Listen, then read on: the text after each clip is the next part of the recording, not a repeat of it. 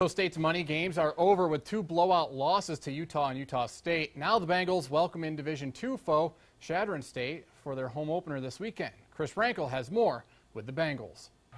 The final score wasn't pretty, but if you watch the entire game, the Idaho State Bengals played very well at times against the Utah State Aggies. I think, at least for the defense against Utah State, when we were playing with them in the first half, we got a little taste of what it was like to play with big teams. And we felt like we belonged on the field and we want more of that.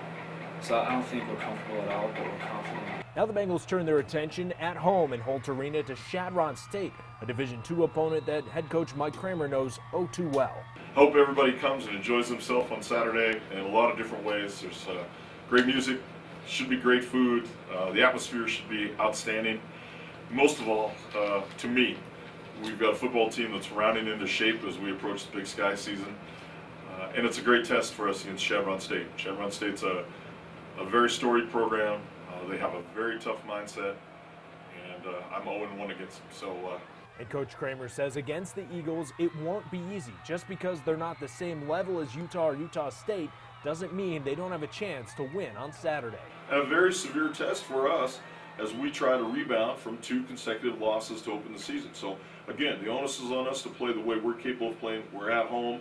I expect us to play extremely well, especially in our offensive front where we've proven we've got some ability. Idaho State and Chadron State will kick off 2:35 p.m. in Holt Arena on Saturday. With the Idaho State Bengals in Pocatello, I'm Chris Rankel for Sportsline.